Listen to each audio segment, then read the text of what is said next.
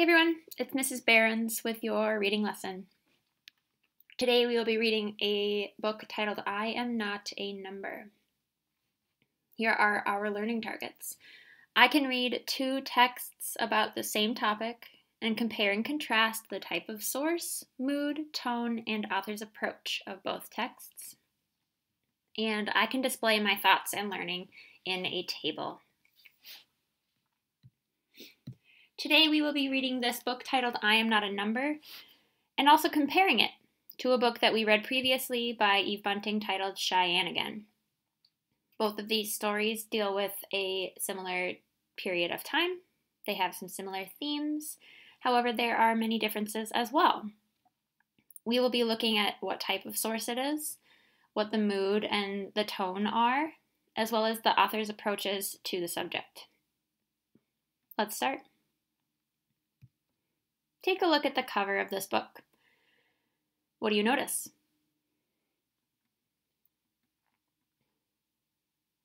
I notice that the title is written in two different languages. The first title is the title of this book, I Am Not a Number, written in Ojibwe. In smaller text underneath is I Am Not a Number in English. We also get information about all of the people involved in creating this book. It says, I Am Not a Number, written by Jenny K. Dupuy and Kathy Kaser, illustrated by Jillian Newland, translated by Muriel Sawyer and Geraldine McLeod, and with contributions by Tori Fisher. Lastly, before we open this book, I want to ask you, are you able to gather a sense of the tone or the mood of the story simply by looking at this illustration? I know that for me, the cover of this book is very powerful. It already makes me feel some strong and uncomfortable emotions before I even started the story. All right, let's open. I Am Not a Number. We are going to start by going all the way to the back of this book and actually reading some of the information that we are given in order to best understand the story. The author has given us information about the residential school system, as well as information directly from the author themselves. It says, the residential school system. Irene Cauchy Dupuy was among approximately 150,000 First Nations, Métis, and Inuit children, some as young as 4, who, for over a century, were removed from their homes and sent to live at residential schools across Canada. The schools were created and funded by the federal government in the belief that Indigenous peoples were uncivilized and needed to be saved from themselves. In reality, that education cost Indigenous children the loss of their families and communities, their Indigenous languages, and their traditions. The schools were run by Roman Catholic, Presbyterian, United, and Anglican churches, and were staffed by nuns, priests, and teachers. Rules were strict, conditions harsh. Children were poorly fed, infectious disease thrived.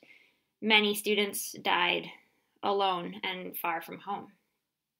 Basic skills and trades were taught, but generally children were overworked, and the quality of education was poor. Those who broke the rules were punished. Most of the children felt lonely, isolated, and unloved.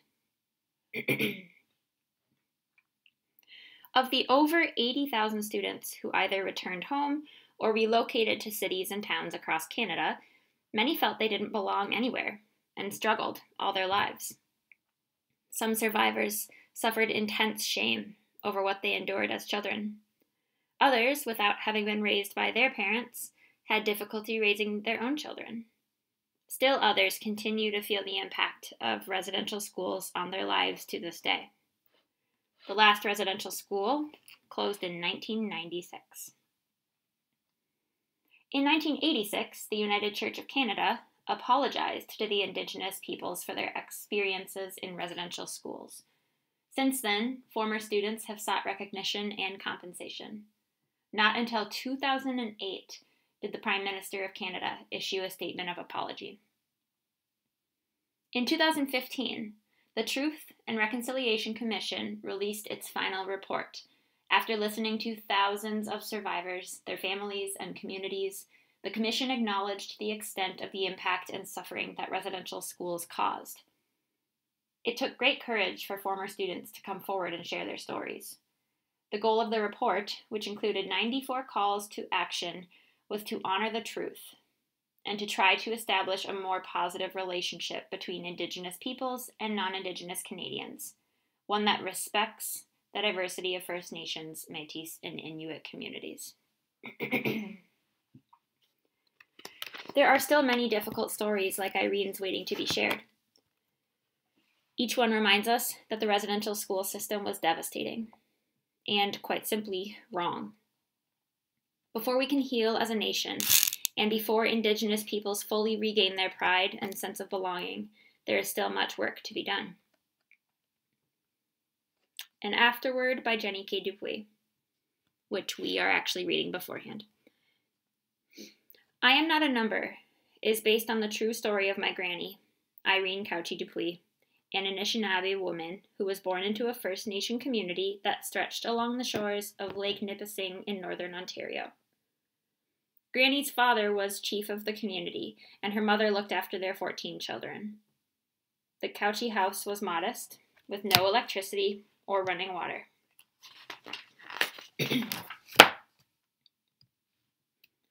Everyone helped with daily chores. They didn't have a lot of material goods, but they valued family, and that was more important than almost anything else. In 1928, when Irene was still a young girl, she and her two brothers were taken from their community of Nipissing First Nation to live at the Spanish Indian Residential School. While she was a student there, Irene suffered neglect and abuse. She and the others were regularly strapped or shamed for not following the many harsh school rules. The children were not permitted any regular contact with their parents. Their names were replaced by numbers. My granny's number was 759. After a year of suffering in these terrible conditions, Irene was finally allowed to go home for the summer. When her father learned what had happened to her at school, he hid her and her siblings so they wouldn't be found when the Indian agent returned. She never went back to that place. My granny rarely spoke about her year away, but when I was a teenager, I wanted to learn more about the legacy of residential school system and understand what she and many others had endured. Stories about the residential school system were seldom told in our community, but Granny told me hers. I felt it was important. All of the stories, told and untold, are important. They are part of our history, and they still affect many people today.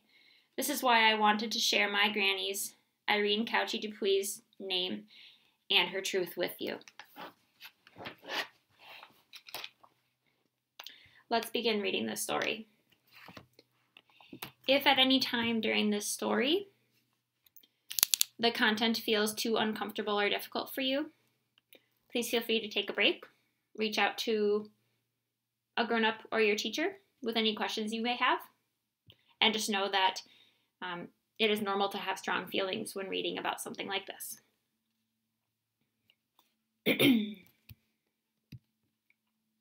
All right, here we go. The dark figure, backlit by the sun, filled the doorway of our home on Nipissing Reserve number 10. I'm here for the children, the shadowy giant said, pointing a long finger at me. You, how old? I shrank behind my mother. Here for the children? How old? He repeated. 8. The whisper floated from my mouth. The Indian agent marched into our house and approached my father. You knew I would come, Ernest, he said. Their children are going with me to the residential school. They are wards of the government now. They belong to us.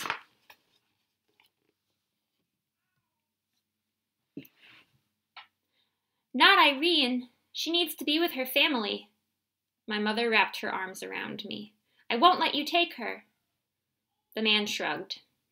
Give me all 3 or you'll be fined or sent to jail. We have no choice, Marianne, my father replied, sounding defeated.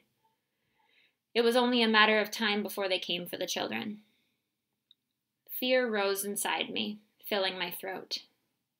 My brothers George and Ephraim stood with their heads bowed low.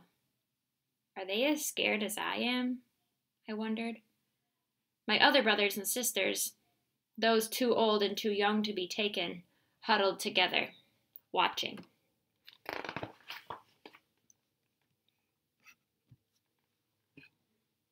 My father pulled my two brothers and me into a semicircle before him. This man will take you to live in a school far from here, he said in his soft, calm voice. We don't want to let you go, but it's the law. We have to. But why are you letting him take us? I cried, pulling away. Father's hands trembled and tears pooled in his eyes. My loving father, chief of the community, strong and wise, turned away without answering. Hurry up! The Indian agent was becoming impatient. My mother gathered food into 3 small packets. Something for their journey, she explained as the Indian agent checked his watch. Mom, I asked, are you coming with us? She shook her head. But who will look after me? I cried. There will be teachers and nuns, my mother said. You will learn many things at this school. Something in her voice, a quiver, a hesitation, made me doubt that this was true. My dread turned to panic. I don't want to leave you, I whispered.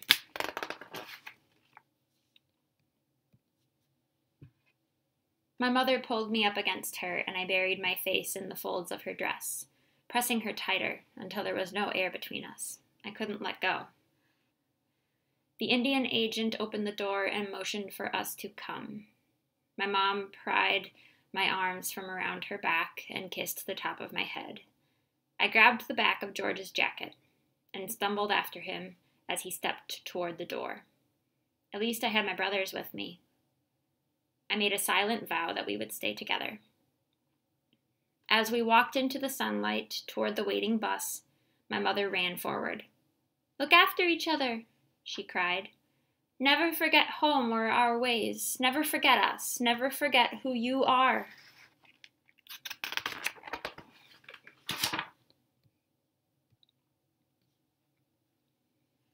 I turned one last time and gazed at her through blurry tears.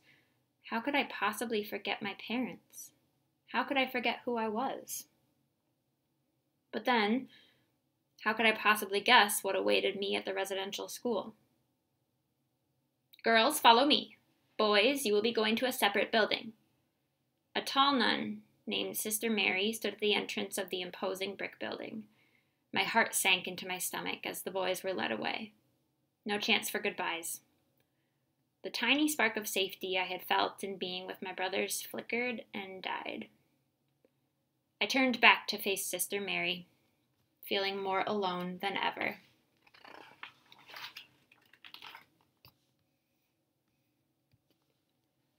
My name is Irene Couchy, I told her. My voice was small, but I held my head high and clasped my hands together so that no one could see they were shaking. Sister Mary's eyes narrowed to slits. We don't use names here. All students are known by numbers. You are 759. I am not a number. I am Irene Couchy, daughter of Ernest and Marianne Couchy. I will never forget who I am. I was hurried to the showers with the other girls who had arrived with me. We stood in a group as icy water pricked our bodies. Sister Mary hovered over us. Make sure to scrub all the brown off. She must like lighter-skinned girls better, someone next to me whispered. I stared at my dark arms while Sister Mary scrubbed them with foul-smelling soap. After I was dry, she handed me a plain gray dress, knitted stockings, and a pair of black leather shoes. Dressed in my new uniform, I was taken to a small room and ordered to sit on a low stool. The worst was still to come.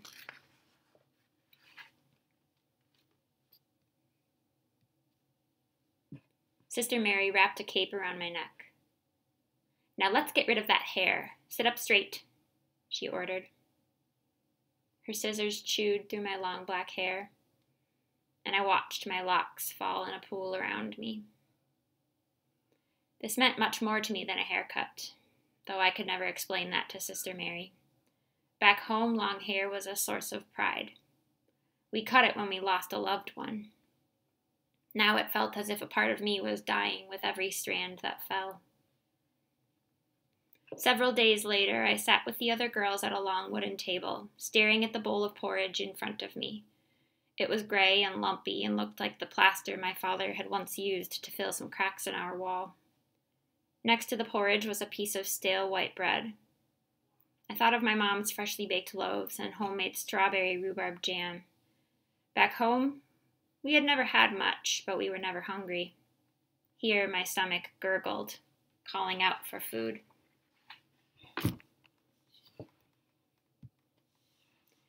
Eat. Sister Mary's stern voice cut into my thoughts. I forced some bitter, gritty mush down my throat. The smell nearly made me gag. But I remembered the warnings of the other girls. If you don't eat your meal at breakfast, they will serve it to you for lunch, and if you throw it up, you will have to eat the vomit. I raised spoonful after spoonful to my mouth and willed myself to keep it down. I'm so hungry, the girl opposite me groaned. I broke off a piece of the bread and leaned across the table. Here, I said. I don't want this. She smiled and reached for it gratefully. Miigwech, muigwech gaegin, I whispered back. I didn't see Sister Mary until she was almost on top of me. Thwack! A big wooden spoon came down hard across my shoulders. I yelped in pain. That's the devil's language, she shouted. We don't speak it here. She grabbed my arm and hauled me up the stairs. Sister Mary's strides were long and fast, and I stumbled behind her, trying not to fall. I had seen other girls pulled along like this. Lessons. That's what the sisters called it when one of us needed reminding about the rules. I was terrified of what awaited me in the room at the end of the hallway. Sister Mary shoved me into a chair and turned away to fill a bedpan with hot coals from the stove. Show me your hands, she said. Please don't hurt me, I whispered. Show me, she demanded. There was no escape. Slowly, I extended my arms straight out as Sister Mary lowered the hot bedpan onto my skin. I wanted to scream. Instead, I dug my teeth into my lower lip and squeezed my eyes shut as tightly as I could, counting the seconds until the sister lifted the pan. That'll teach you to speak English here. You should be ashamed of yourself. With that, she walked away. I blew gently on the red welts that had bloomed down my arms. Ashamed? I wasn't ashamed of my language. I was proud of it. But everything I knew and loved about who I was and where I had come from was slowly being taken away. Mother's last words, "Never forget who you are," rang in my ears. I'm Irene Couchy. I'm trying to remember, I whispered, as tears streamed down my face.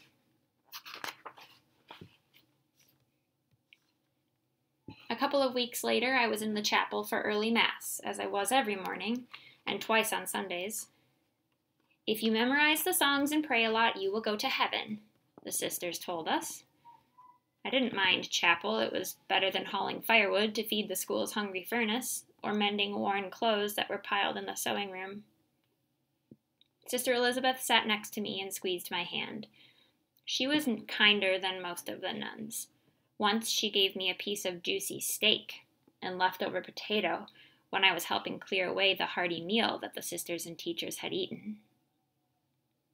I returned her smile and then searched the pews on the other side of the chapel, trying to find Ephraim and George. Because boys and girls were separated, chapel was the only place where I could see them.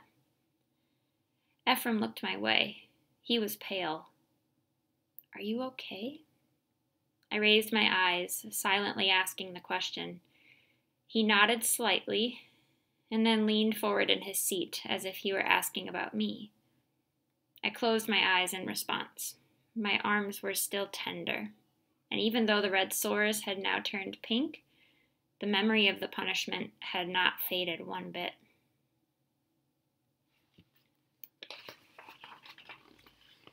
I knelt on the pew, troubled. Why are we treated so cruelly? Why must I change everything about myself? While I sang the songs and prayed out loud, I secretly begged God to let me return to my family. Days, weeks, and months limped along, drearier than a never-ending storm. Up at 6 a.m., prayers, porridge, chores, studies, but the gloom of each day was better than the fear of punishment. I dreamed of being back on the reserve, where I could play with my brothers, sisters, and cousins. I wanted to hear the song of the meadowlarks in the grasslands. I yearned to spread my arms wide, as if I were ready to soar like them. I longed to fly away, but for me there was no escape. Just as I was beginning to believe that my time at the school would never end, an announcement was made that lifted my spirit. We were going home for the summer. Home! I hadn't said that word for so long. Would my house look the same? Would my parents know me? I had not heard from them all year, hadn't been allowed to write or receive letters. It's evil out there, Sister Mary told us. We can't have you mixing with the outside world. But everyone knew the nuns were afraid that our families would learn how we were being treated. When I saw my parents standing in front of our house, I knew that home was as it had always been. Mother rushed to greet us and nearly pulled me off my feet as she wrapped her arms around me. My father squeezed my cheeks. I've thought about you every day, he whispered. I never forgot you, I replied. I never forgot who I am. Dad smiled and bent his forehead to touch mine. That evening we sat down to a feast of meat pies and fried pickerel. Wanting us to take as much food as we liked, Mother urged us on, saying, Gidan, Gidan. I piled extra fish onto my plate, realizing that I had not heard my Ojibwe language spoken in nearly a year. Miigwech, I replied. The words I knew so well felt strange in my mouth. But at night, when I put my head upon the pillow, I was haunted by images of Sister Mary chasing me down a long hallway with a leather strap in her hand. I bolted awake and tried to stop my heart from pounding. Finally, I got out of bed and sat by the open window, where the familiar sound of water lapping up on the lake shore calmed my breathing. But the nightmares did not end there. I knew that all too quickly the leaves would turn from green to bright red and orange, signaling the time when the living nightmare of that horrible place would be upon me. Don't make me go back, please, I pleaded with my parents. I had slowly begun to tell them what had happened to us at the school. Dad's eyes darkened when I talked about Sister Mary's lessons, and Mom covered her ears and could not bear to listen. I need to find a way to keep you here, my father said. We must have a plan.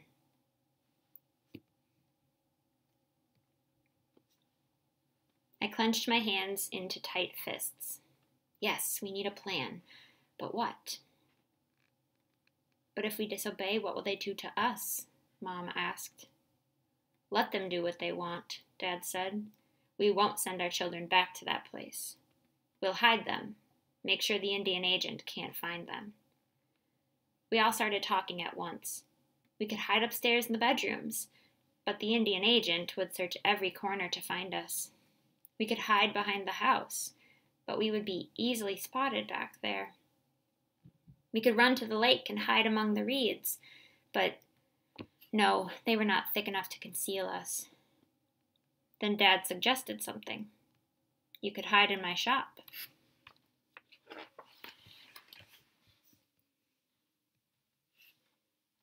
My father had a taxidermy shop on our land that was close enough to run to, yet separate from the house.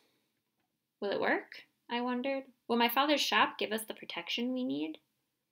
I looked at my brothers and my parents. We nodded our heads in quiet agreement, a silent pact. We had a plan, and the summer was slipping away. When the dreaded day arrived, I was in the yard helping Mom hang laundry. The wind blew my hair around my face. My hair was growing. Soon it would reach down my back. "He's coming!" My older sister's shout cut through the air. I dropped the laundry basket and peered around the corner of the house. There he was, my kidnapper. The same Indian agent who had taken me away a year earlier was marching up the road, one determined step after another. Mom froze in place, looking as frightened as I felt. Then my father ran out the back door with Ephraim and George just ahead of him. "Irene!" He grabbed my shoulders. "You and the boys go hide in the shop."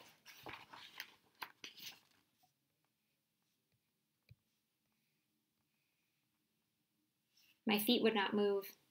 "Don't let him take me away," I begged. "Run!" my father ordered. He turned me around and shoved me forward. I tripped and then regained my footing. We had a plan, and it was time to put it into action. My brothers were sprinting across the property, and I set off too. We ran for our lives until we reached the shop, pushed the door open, and trembled inside. "Hide!"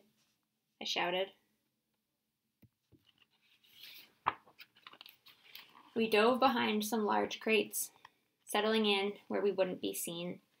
From where I hid, I could see through a window to the outside. Before long, I spied the Indian agent striding up the path with my father close behind.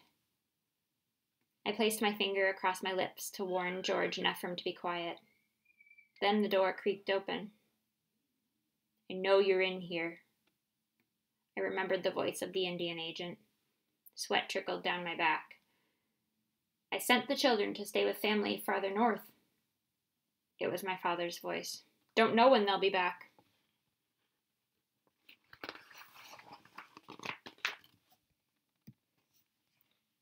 I moved my head ever so slightly to try and see what was happening. The Indian agent, feet apart, arms crossed, was staring at my father. "You'd better not be lying, Ernest," he snarled. "You'll be in a lot of trouble if you don't send your kids back to the school." Then my loving father, chief of the community, strong and wise, raised himself up to his full height. "Do whatever you want," he replied in a voice that was low and even. "Call the police. Have me arrested. You will never take my children away again." Seconds that felt like forever passed. My father stared at the Indian agent, and the agent glared back at him. I held my breath. Would the agent leave? Would we be discovered? I glanced over at Ephraim and George. Their eyes had grown wider than full moons. A lifetime, an eternity. Then, without another word, the Indian agent turned and left the shop.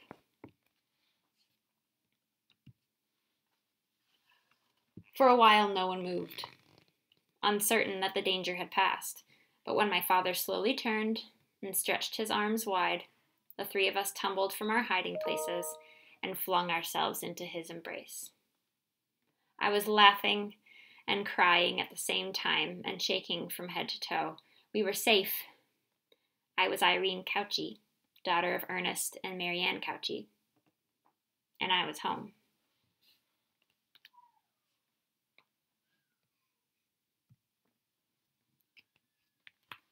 And that is the end of that story. Today your job is to compare and contrast I Am Not a Number with another story that we read dealing with the same topic, Cheyenne Again. You will discuss similarities and differences in what type of a source it is, the mood and the tone of the story, and the author's approach to the content of the story. Be sure that when you complete this assignment, you remember who the author is. We learned some information about Jenny K. Dupuy before we read this story. We know her connection to the truth of this story. We have also been learning about Eve Bunting, who's an incredibly talented author, but is telling the stories of other people. The table that is attached to this assignment in Schoology is where you will show your learning. Be sure to answer with detail and to address each of the topics: the type of source, the mood, the tone, and the author's approach. When you are done with the assignment, you can submit to Schoology.